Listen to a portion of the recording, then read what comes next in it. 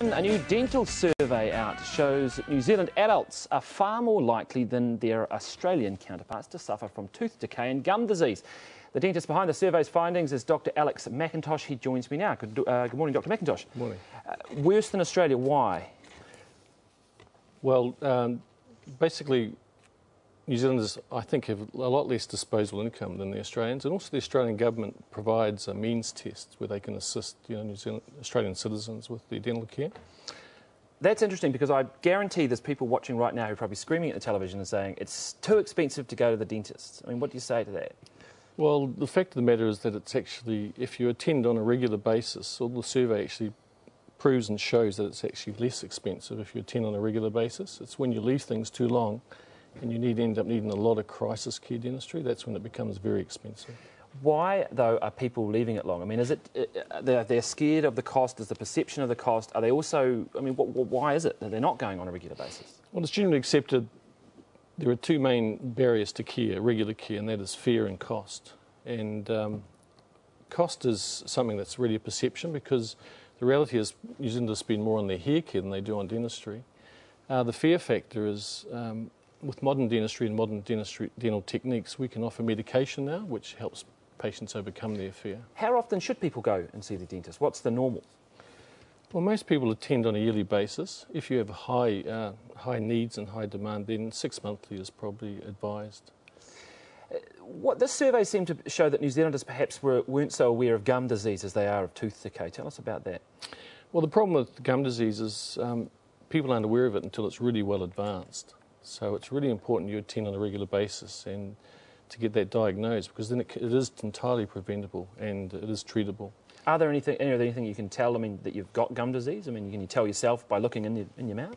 Well, the main indicator of gum disease is bleeding gums. When you brush your teeth, you have bleeding in your mouth, and that's the first indicator. Well, overall, what is this study telling you about New Zealanders' grasp of dental care? Are we up there in the world? Are we all right, or have we got some big weaknesses? Well, I think the study showed that about a third of New Zealanders have untreated dental decay, over a third have untreated gum disease, and a quarter of the population has experienced dental pain in the last month. So there's a high unmet need out there at the moment. What about fluoride in the water? Does that help? Oh, that's proven over many years. New Zealand was one of the leading countries in the world to adopt fluoridation, and that's been a huge help. But it's also made people become a little bit complacent about their dental care. Okay, it seems to be it's coming back to this issue of cost and, in going to the dentist. You talked about Australia having a means testing system. Is that something New Zealand needs to work towards, giving some assistance, particularly, I would imagine, to lower income families? Absolutely. I think the government has got a role to play here where they could provide a similar scheme that the Australians do, but also people need to take personal responsibility to attend on a regular basis. And it's not a case, I mean, there'll be some people who say, oh, the dentist just charged too much money.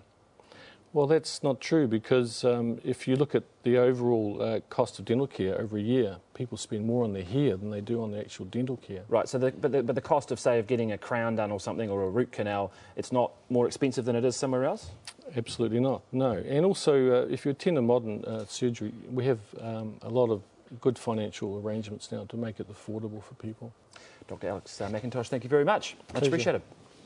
Dr. Alex, can I ask you one question? I've heard that if you floss, you can save years on your life. Like, you actually live for longer if you floss regularly. That's correct. Yeah, some oral disease has been linked to heart problems, and yep. And also other systemic diseases. So if you have a good oral health, then that affects your general health.